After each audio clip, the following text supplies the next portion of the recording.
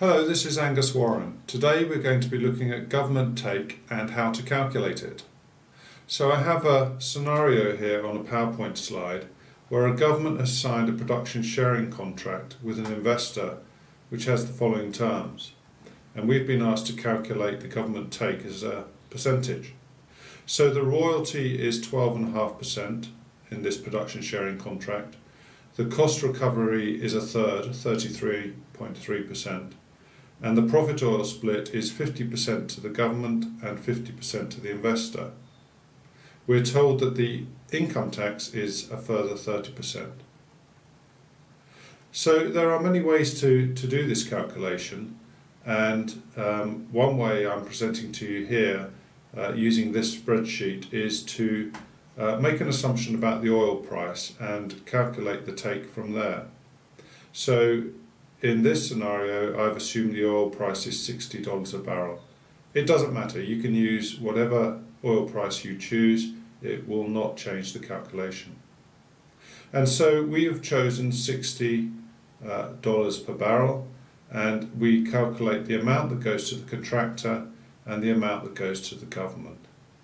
So the first thing that we must do is take out the royalty. Now we're told the royalty is 12.5%. So 12.5% of $60 is $7.50, which of course goes to the government. The remaining is of course $60 less $7.50, which is $52.50. We're told that the cost recovery is a third, 33%, and a third of $52.50 is $17.50.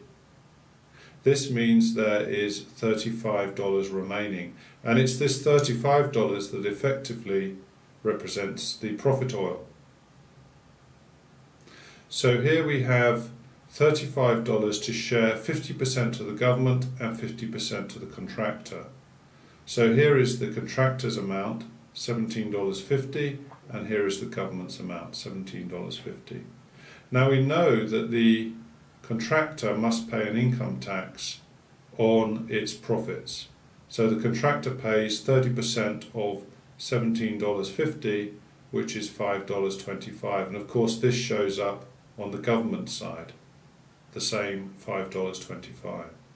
So what are the gross revenues? Well, the gross revenues to the contractor are simply $17.50 plus $17.50 less $5.25, which of course is $29.75, and the gross revenues to the government are $7.50 plus $17.50 plus $5.25, which comes to $30.25. The little check that I do here is that these two gross revenue figures, $29.75 and $30.25, should add up to the oil price, should add up to the $60 up here, and of course they do. But when it comes to government take calculation, we really need to understand where the share is after costs are taken out. So we must look at the contractor amount and take out costs from gross revenues. So $29.75 less $17.50 leaves $12.25.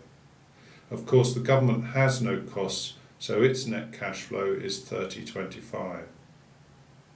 And so we calculate the government and investor take based on these two numbers here. Their total, of course, is $42.50, and this is our basis.